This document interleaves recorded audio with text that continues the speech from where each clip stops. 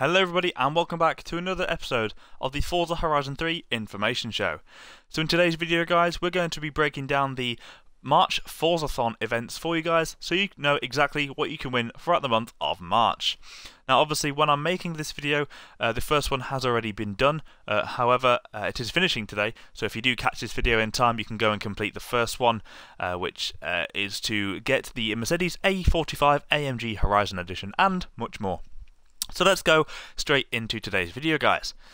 Now, the Extreme Speed Forzathon begins on Friday, March 3rd and lasts throughout the weekend until Monday, March 6th, obviously which is today as I'm making this video, which you will be able to win a Horizon Edition variant of the Mercedes A45 AMG and more. Be Extraordinary is up the following weekend from Friday 10th of March through to Monday, March 13th, and features the Bentley Continental Supersports. On Tuesday, March 14th is a special one-day Forzathon titled Mind on My Money. The cover photo for this one features a Rolls-Royce and the Ford F-150 Raptor Horizon Edition will be up for grabs. Then it's all about the Irish for the weekend of St Patrick's Day from Friday, March 17th through to Monday, March 20th in the A Shamrockin' Good Time Forzathon events. Here you'll be able to take home the classic 1972 Mercedes 300 SEL 6.3 and more. The Spring Festival between Friday, March 24th and the Monday, March 27th is an interesting one, offering a Horizon Edition variant of the Nissan Silvia S15. The S15 customised with a Rocket Bunny kit was one of the 3 starter cars in Forza Horizon 3, and from preview events to the demo and full release, it was always chosen. From Friday, March 31st through to Monday, April 2nd, you'll be able to take home the Lamborghini Sesto Elemento. It's worth noting that the cover photo for this event features a Morgan three-wheeler and is titled Fooling Around, so don't expect these challenges to be anything but normal.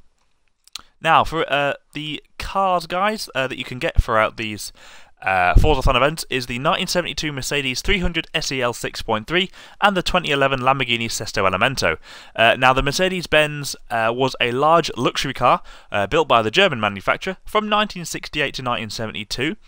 It does also feature the automaker's powerful 6.3-litre M100 V8 from the luxurious 600 limousine installed in the normally 6-cylinder powered Mercedes-Benz 300 SEL. The result was nearly a 2-ton saloon, with performance like most dedicated sports cars and American muscle cars of the era. At the time of its release, it was also the world's fastest 4-door car, and one that was driven by many heads of state. It could easily be mistaken for the 1963 Mercedes-Benz W100 600 Grosser, due to how similar it looks, but regardless, this fan favourite from Forza 4 is one of many fans are very sure to be excited about. It also has a ridiculously loud horn, so it will be interesting to see how that plays out in Forza Horizon 3. Now, for the one nearly everyone wants, the 2011 Lamborghini Sesto Elemento, which means the 6th element in English, is a 2-door, 2-seater V10 high-performance, lightweight limited edition car produced by Lamborghini, which debuted at the 2010 Paris Motor Show. The Sesto Elemento's name is a reference to the atomic number of carbon in recognition of the car's extensive use of carbon fibre.